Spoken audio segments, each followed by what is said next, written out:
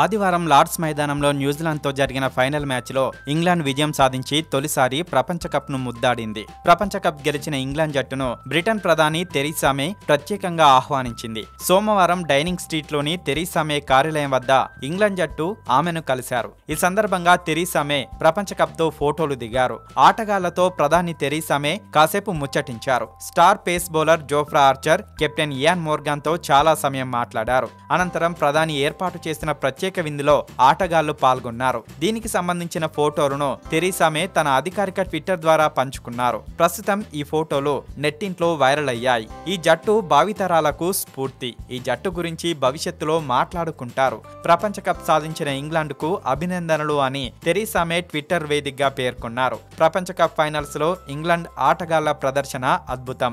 దేశ క్రీడా చరిత్రలో ఈ విజయం ఎప్పటికీ గుర్తుండిపోతుంది. ఇంగ్లాండ్ కప్ సాధించినందుకు ఆనందంగా ఉంది అని ప్రధాని అధికార ప్రతినిధి పేర్కొన్నారు. టాస్ గెలిచి తొలుత బ్యాటింగ్ చేసిన న్యూజిలాండ్ నిర్ణీత 50 ఓవర్లలో 8 వికెట్లు కోల్పోయి 241 పరుగులు చేసింది. అనంతరం 242 పరుగుల విజయ లక్ష్యంతో బరిలోకి దిగిన ఇంగ్లాండ్ కూడా నిర్ణీత 50 ఓవర్లలో 241 పరుగులే చేయడంతో మ్యాచ్ టైగా ముగిసింది. దీంతో మ్యాచ్ సూపర్ ఓవర్ కు దారితీసింది. సూపర్ ఓవర్ కూడా టై కావడంతో మ్యాచ్ లో అత్యధిక బౌండరీలు బాదిన ఇంగ్లాండ్ జట్టు విజేతగా నిలిచింది.